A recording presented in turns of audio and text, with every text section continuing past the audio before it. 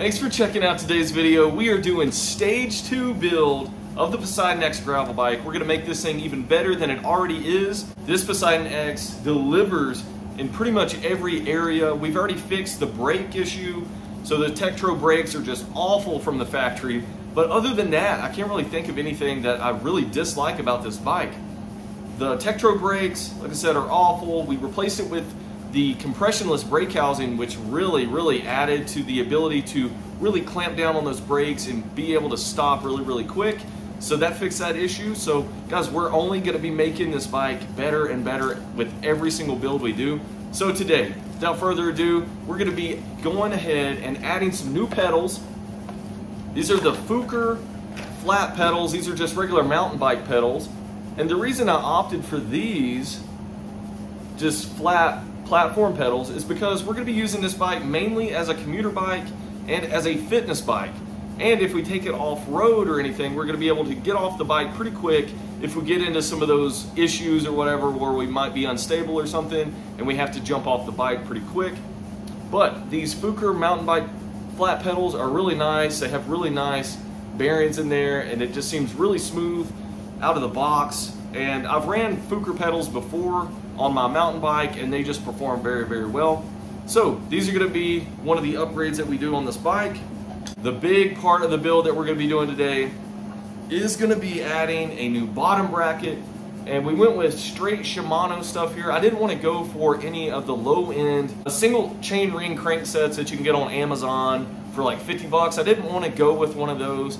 I wanted to stick with some high quality components, so we went with one of the nice Hollowtech bottom brackets from Shimano.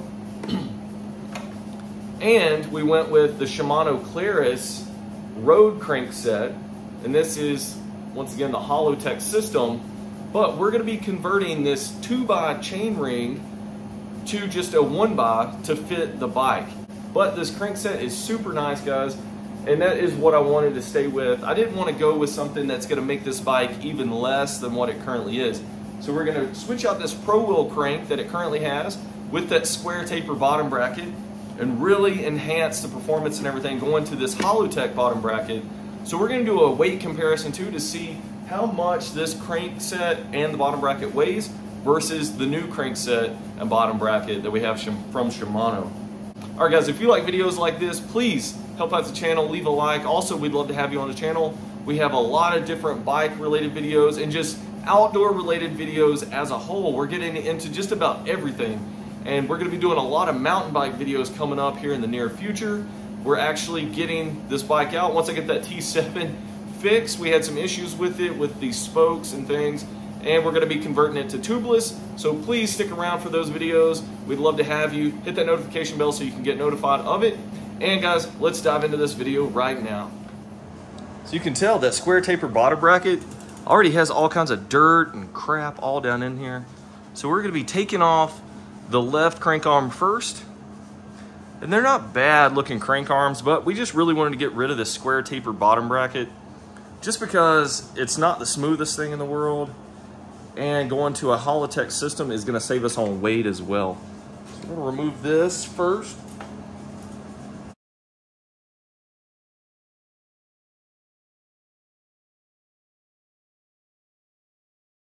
That thing was really loose. That's not good. And that's the problem with these type of square taper bottom brackets, is they come loose so often. You know, I can't tell you how many times I've been on the road with one of these and all of a sudden you can feel the wobble in it, and then in 100 feet your whole crank arm falls off. So just a terrible system. Going to a Hollowtech system is really gonna improve everything. So if you don't have one of these handy, this is just a crank arm puller, and all this is, it just threads right into the threads here.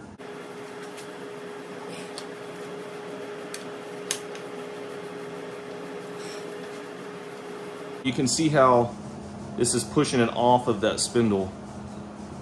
And there we go. A little square taper there. Not a very good design.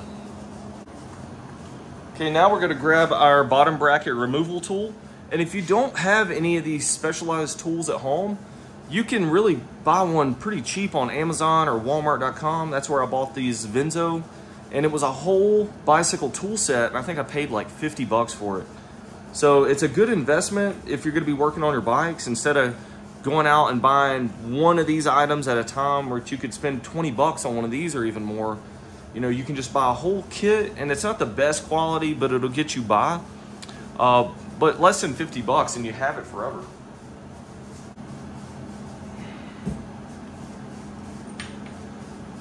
Okay, we're gonna set the bike on the ground so we can get more leverage on it.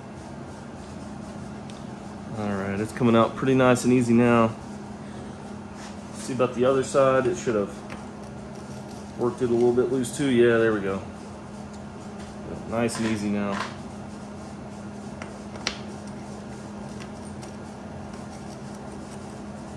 And it's pretty much just the same on both sides. You have this English threaded bottom bracket. And we're gonna see how much this thing weighs too. I guarantee you this thing weighs quite a bit more than the Holotech system we're going to.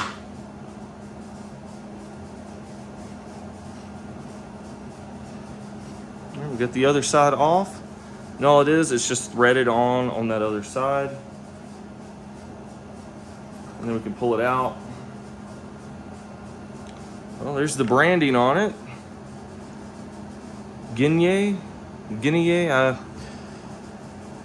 yeah, not even gonna try to pronounce that.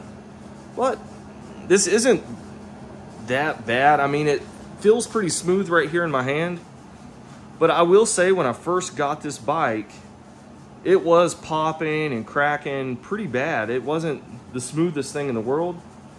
But at least this does have cartridge bearings. And I was under the impression that this probably had ball bearings in here, like some of the really cheap ones, but this one actually does have cartridge bearings. So they didn't go with the bottom of the barrel type bottom bracket, but this overall is gonna be way heavier than what we're going to. So we're gonna go ahead and get the chain ring onto the Claris crankset, and then we're gonna try to get the bottom bracket installed, and then we'll keep you up to date. Okay, so we have the crankset bottom bracket all together. We're gonna go ahead and get this thing weighed to see how much it weighs.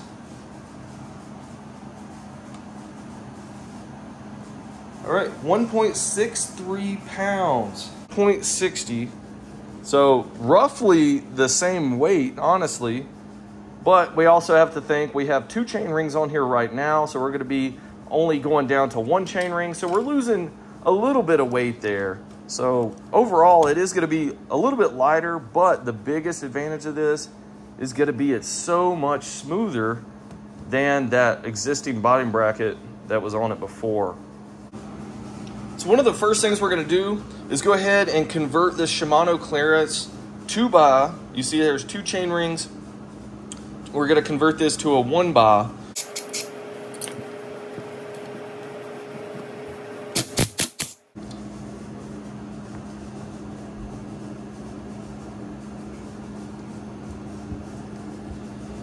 All right, so the outside just kind of pushes off of here. Go ahead and get this out of the way. So I did decide to go with this wolf tooth single chain ring, and this runs about 89 bucks depending on where you buy it. I bought it straight from Wolf Tooth, and this thing is just super high quality. I really like it. It has the drop B design, also has the narrow wide chain ring, and that is gonna minimize the chain slap and things as we're going over rougher terrain. And this is gonna be an awesome upgrade. It does have the elliptical design. It is spaced out a little bit different than a normal chain ring, so this is designed to run with most Shimano cranksets.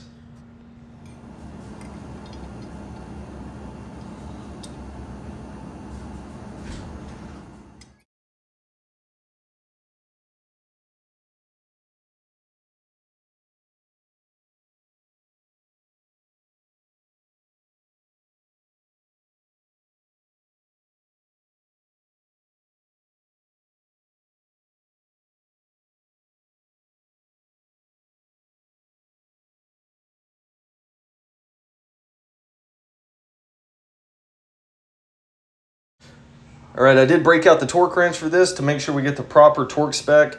And I did tighten this down to about 8 Newton meters. That way we ensure we're not stripping out these little chainring bolts.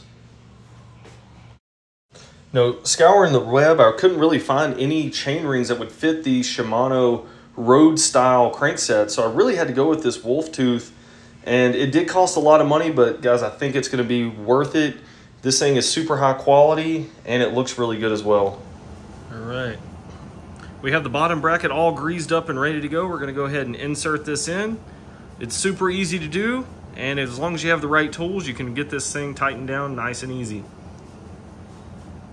Usually the bottom bracket is going to be labeled which side it is. So you can see the R right there. So that is meaning it's for the right side of the bike here.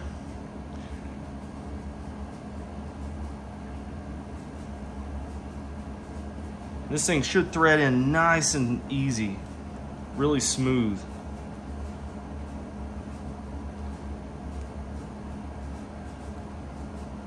We have our bottom bracket wrench. You can see how that's going to match up nice.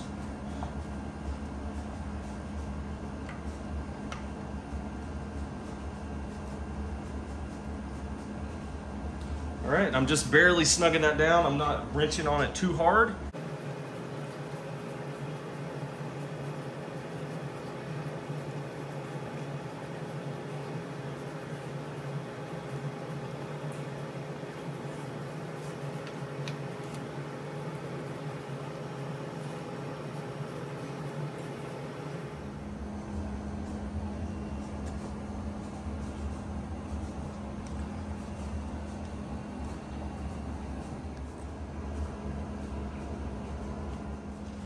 All right, it's time to see if this new crankset actually fits with this new chainring.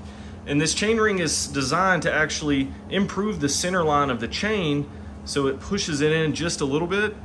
And hopefully, since this is actually made for like a road bike and not necessarily a gravel bike, because the frame and the chain stays are just a little bit different, hopefully this actually fits. So let's give this a try.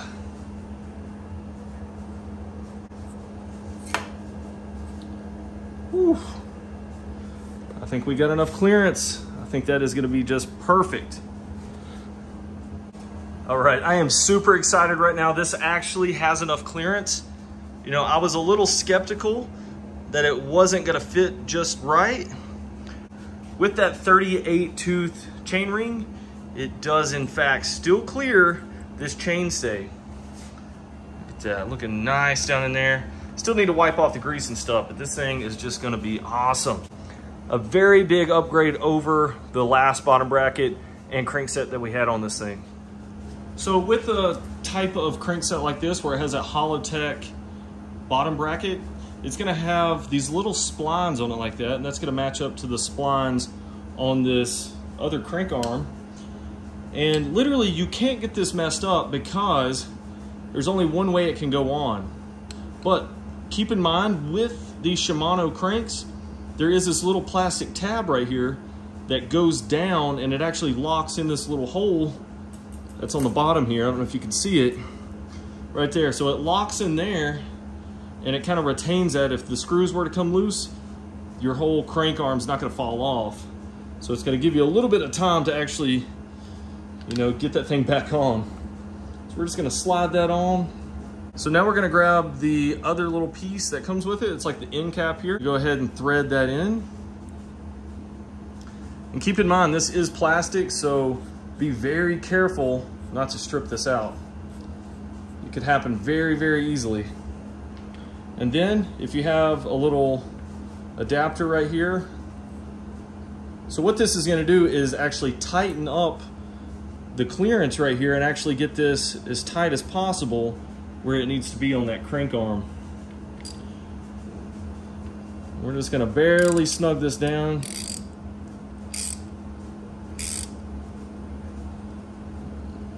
All right, that's gonna be good. So with the bolts loose, we're gonna go ahead and take this little tab and push it in. Okay, make sure it goes in there. Just taking my thumbnail and kind of pushing it in. All right, so that's in there. Now all we're gonna do is alternate tightening these bolts up. There is a sticker right here that says to tighten between 12 and 14 Newton meters. And I do have a little torque wrench here, but I'm gonna go ahead and just use this regular Allen wrench to get these kind of snug before we break out that torque wrench.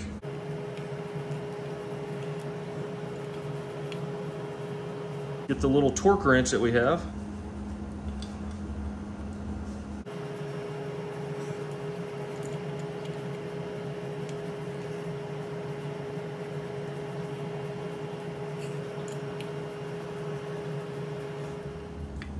We're gonna go ahead and install these Fuker pedals. I think it's gonna be a nice addition. They have these nice metal studs. That's really gonna give us a lot of traction so we can have a nice foothold on these things when we're pedaling.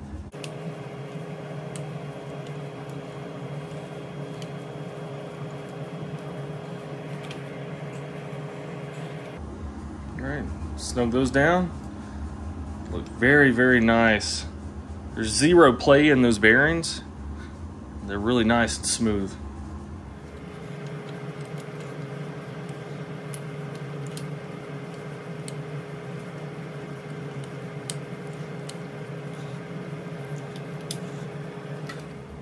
All right, we have everything installed.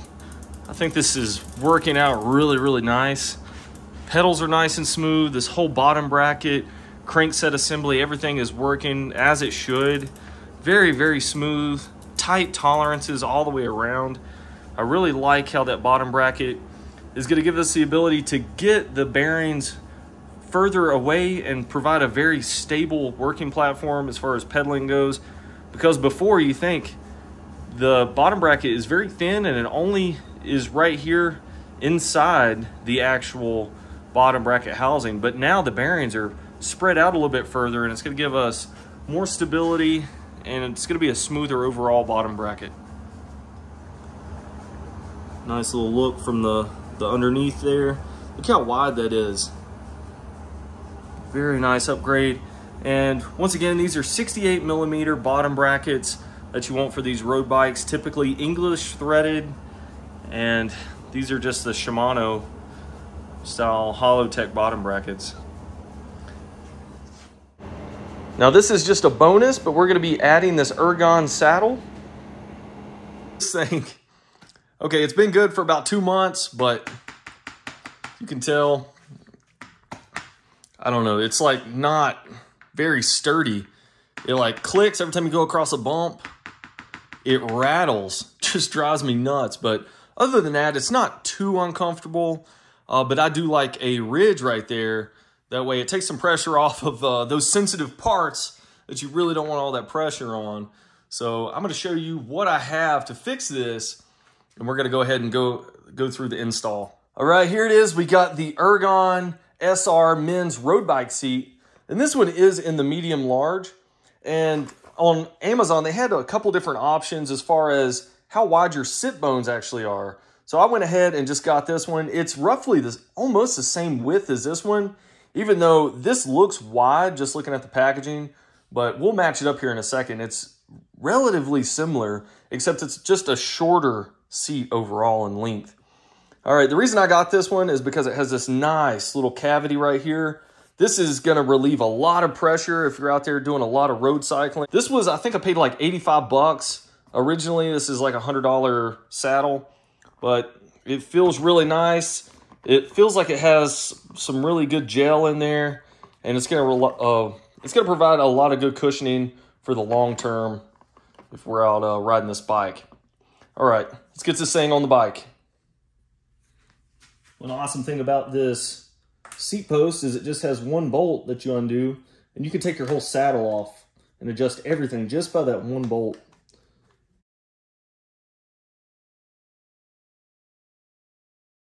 I don't know, it just feels very, very flimsy. But hey, I guess it got the job done, but we're gonna swap this thing out. Let me compare the dimensions here. So this is both of them, and you could tell this one's just way shorter, this one's really long. But overall, I guess it's just a touch wider on this one, but good gosh, this one is just way shorter. But I think it's gonna look really good on here. All right, let's get this thing installed.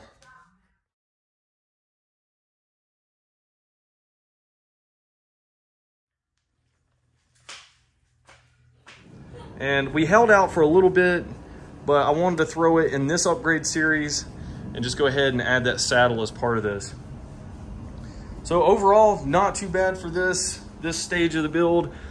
We got the Shimano Claris crankset. We took off the stock chain rings and everything, converted it over to a single, and then we did that by using the wolf tooth single chain ring up front here, and we have the drop stop B version of this. It does retain its narrow wide teeth, and that is what actually came on this bike, so that is good to run with this chain. But overall, this thing just looks good. It performs very, very nicely. And with the Shimano Hollowtech bottom bracket that we installed, could not be happier. This thing is just super smooth, and it's gonna be just an overall really good upgrade for anybody looking to upgrade this Poseidon X bike.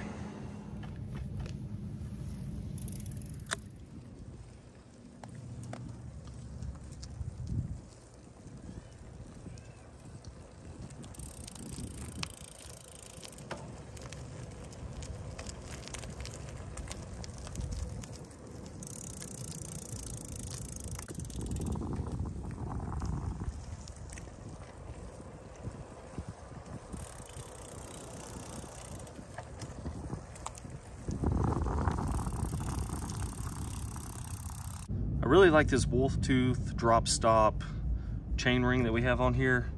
It's just super high quality. I mean, for around 89 bucks just for the chain ring, I mean, you would expect some quality out of it. But this is about the only manufacturer that manufactures single chain rings that replace your Shimano style road chain rings. So that's why it has like the special spacing and everything. But overall, it works really good. And you can see how lined up that is. It is pretty much straight in line with the cassette in the back. It really does preserve its dimensions and everything and the correct angles that it should.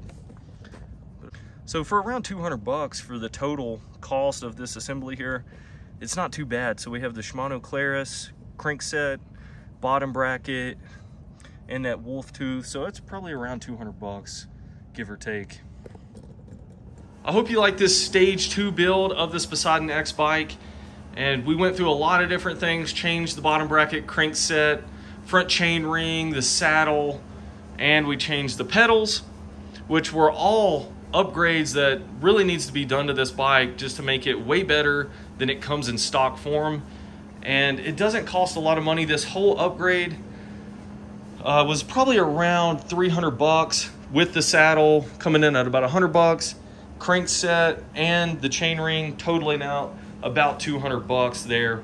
But overall, not a very expensive build that's really going to transform this bike into something way better than it was before. All right, guys, if you like this kind of stuff, please help me out on the channel, like and subscribe, and I will catch you in those future videos.